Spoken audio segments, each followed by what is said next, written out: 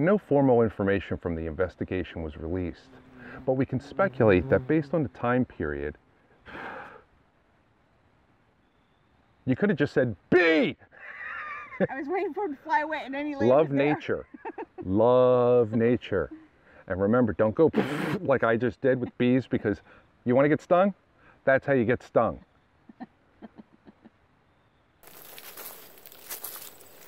Hello, welcome to Scott's Odyssey. We've done quite a few episodes talking about the local history and many sites that include the industrial boom of the Iron Age, the furnaces, the forges, canals, railroads, and the settlements that grew within those sites. Today, we're going to stop at a location that shows remnants of the quarries and what became of these huge holes the people of that era put into the ground. This is the Blue Hole. See you in a minute.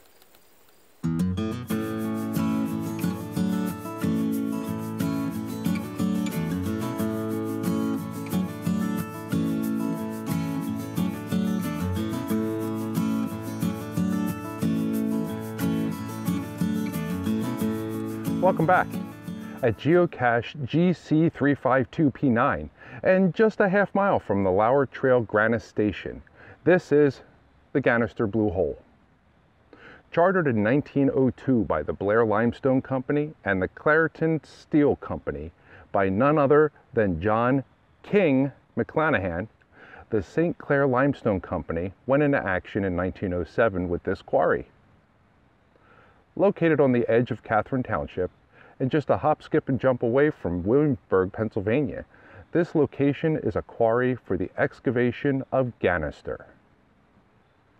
Ganister is a very hard, fine-grained quartzo sandstone called orthoquartzite.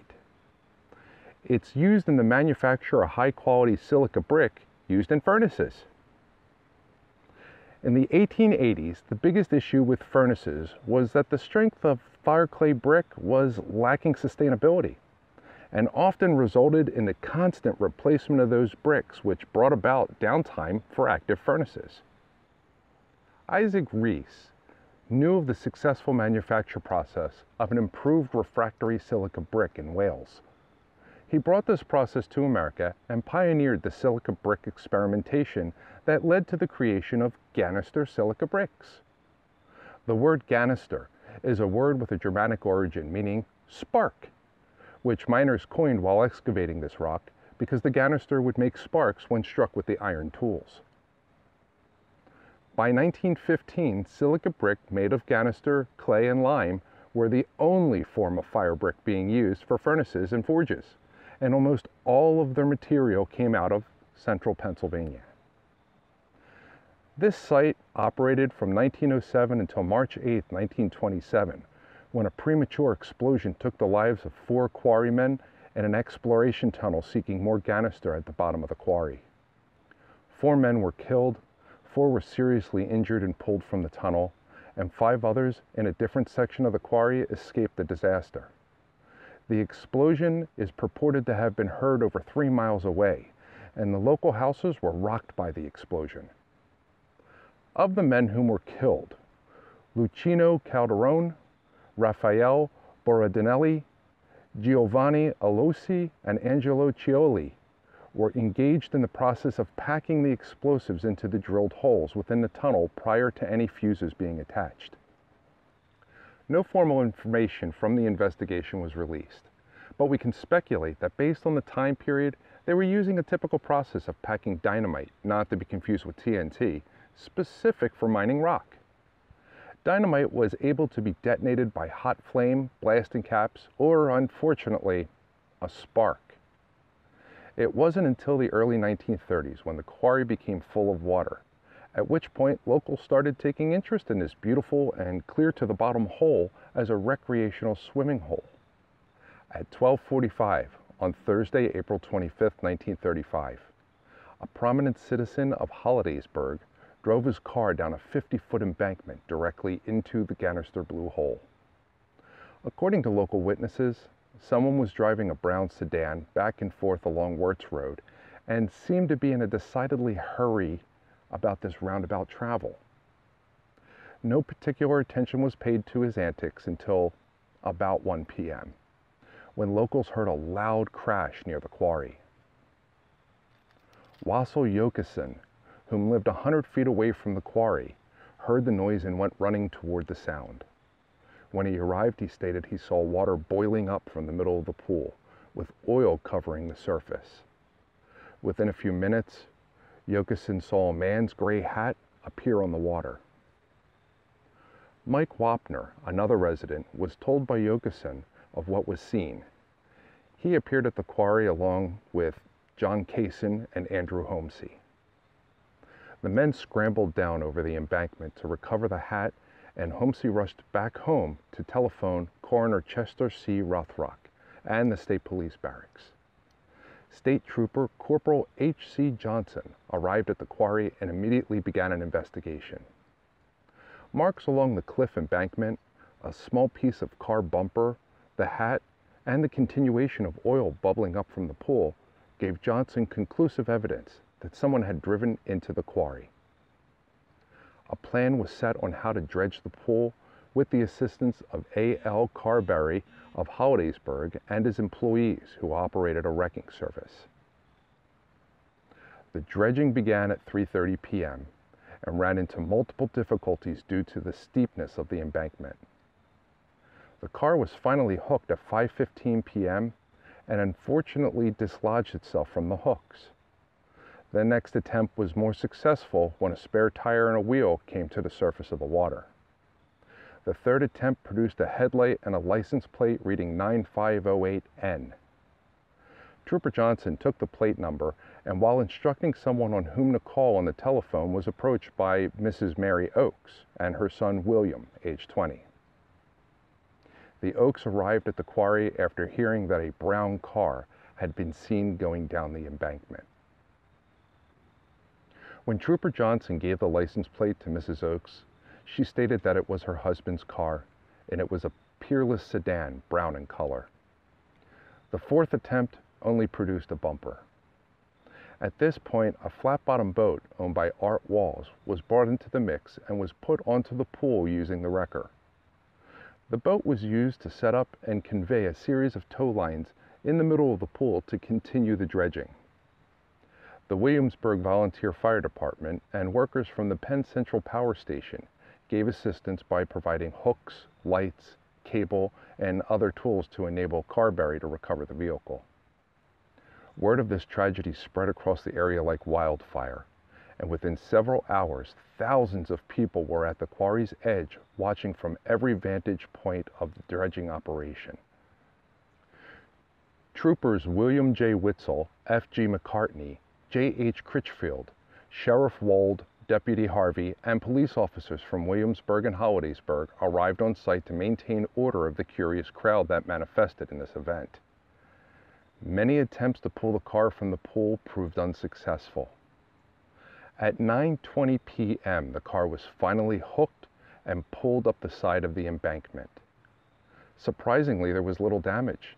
The windows in the car were all closed and still intact, with the exception of the driver's side window being partway down. The people, at this point a mob, surged toward the car, and an excited man, one of the first to the car, picked up a rock and smashed the window to let the water out. However, as the water started to come out of the window, seated behind the steering wheel was the lifeless body of John W. Oakes. His glasses were found on the floor unbroken, he was fully dressed, and his body bore no marks of an injury. The death of John W. Oakes was ruled a suicide based on the manner in which the incident unfolded, the condition of the body in the vehicle, and the statements made by Mrs. Oakes regarding John W. Oakes' comments about taking his own life during the preceding weeks. Believe it or not, this site ultimately became an extremely active recreational pool for the locals from the 1930s until about the late 1980s. On Wednesday, July 17, 1968, the Blue Hole took another life. Brothers Gary and Claire Parks were with another boy and decided to take a raft on the Blue Hole at night around 11 p.m. While on the pool, Gary W. Parks fell into the water. He went under and he never came back up. Gary's body was recovered by scuba divers at 6:55 a.m. Thursday, July 18, 1968. The reason for death was labeled a drowning, and apparently Gary didn't know how to swim. There are quite a few of these old quarries throughout this area, and most of them have had at least one fatal accident. Fortunately, the popularity of swimming in these quarries has declined over time due to personal swimming pools, local lakes, and a general disinterest in going into abandoned locations. That doesn't mean there isn't anyone still visiting these sites, just that the numbers of people and incidents have declined dramatically. Although there are no freshwater streams, rivers, creeks, or springs at this hole, there are a large number of crappies living in this standing water. Presumably, they've been tossed in by someone who wanted a really nice fishing hole. Within this blue hole, other than the fish, there's a tunnel where the miners chase the root veins of their Ganister, a school bus,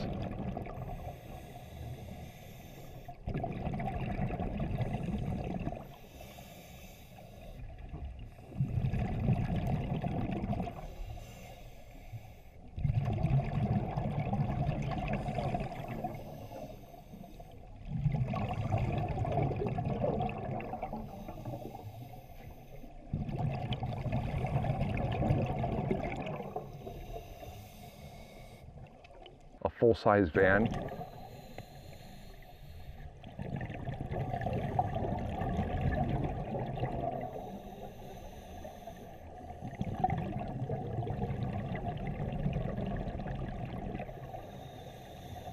a laptop, a black rotary telephone, as well as other assorted garbage tossed into the hole over the years. At this point, the Blue Hole is mainly used by divers as a water diving training location. As with all locations regarding history and all things on this earth, after something is created, it inevitably dies and it changes its form and purpose into something different that becomes a niche for something else to fill. Unfortunately, the splendor of this natural process and the beauty created produces an equal amount of danger that often doesn't get seen by the visitors and ultimately ends in tragedy.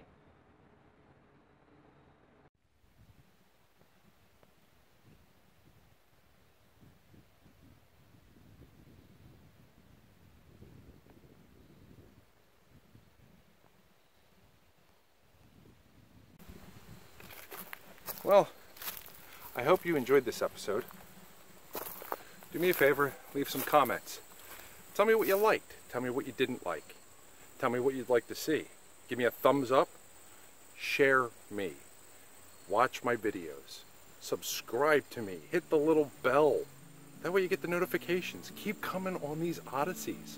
For all of those who have already done this, I thank you a lot. So much. But keep leaving comments. I want to interact with you. Well, until next time.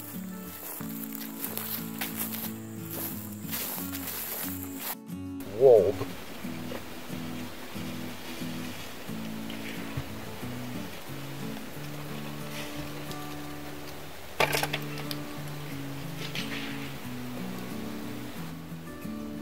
That was cool, and it's not on camera. Sorry, something fell off the top of the quarry. It was spectacular. Sorry you missed it. It is as stupid does. Even when I try to goof off a little bit, you get injuries because that's how nature works. It's always intelligent to be prepared for things. This here is an alcohol wipe to take care of a little bit of a scratch. Nothing major, not now. In a day, I'm a little bit irritated. In a couple of days, yep.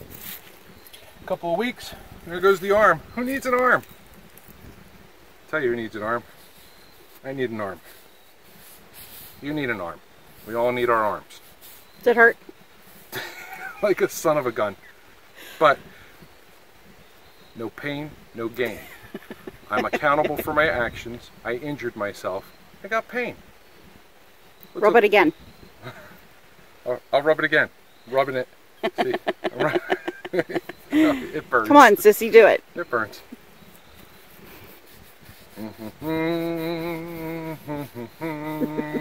Part of the Odyssey. Just think the people that did this long before us, they had gouges and they would put gunpowder on it and burn it closed. And I'm crying because, you know, alcohol wipes, they hurt scratches.